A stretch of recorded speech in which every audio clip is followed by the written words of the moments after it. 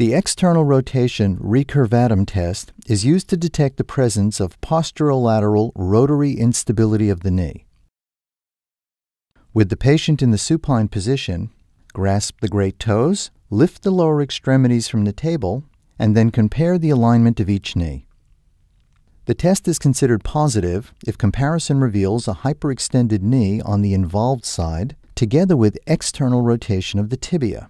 This creates the appearance of a genuvarum deformity.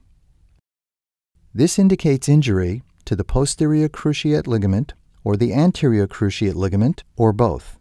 The positive results also indicate involvement of the posterolateral corner structures, which include arcuate popliteus complex, lateral collateral ligament, biceps femoris tendon, posterolateral capsule, and iliotibial band.